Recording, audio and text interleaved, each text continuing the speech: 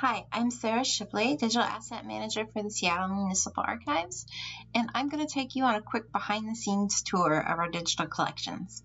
The city records that are created today include email, Word documents, PDFs, spreadsheets, databases, websites, and social media. These records live on servers, not pieces of paper. While electronic records may not be what you think of in archives, they don't have an aged patina, fading ink, or crumbling paper edges. They are just as valuable to recording our city's history. Preserving these records starts as soon as they are transferred to the archives. We use a tool that takes an inventory and a digital fingerprint of the records called a checksum. Before the records are transferred, we run these checksums, and when we receive the records, we check again to make sure it's the same. When we process electronic records, we weed out any personal information and non-record material, separate any sensitive information such as attorney-client privilege, and remove duplicate files.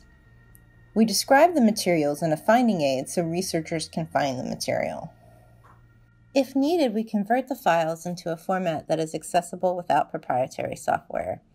We then load the files into our electronic records search interface to make them available through search of the full text and metadata. For email, a specialized software tool called ePad helps us accession and process the material to allow for better access for researchers. Some records, such as social media and websites, are so complex and dynamic that they require software devised and maintained by archival specialists and information professionals. For these, we use Archive.it for websites and Archive Social for social media. After processing, we need to consider long-term preservation. There are many steps to take in order to ensure an electronic record's longevity.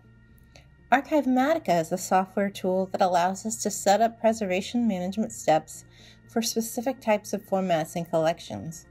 In addition to assigning unique IDs, checksums, checking for viruses, and other steps, we can decide if we need to change the format into a more standard one called normalization, and whether we need to make access copies.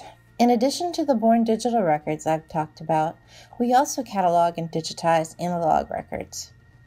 These are a very small percentage of our analog holdings. We have millions and millions of items, and it would take decades to digitize them all.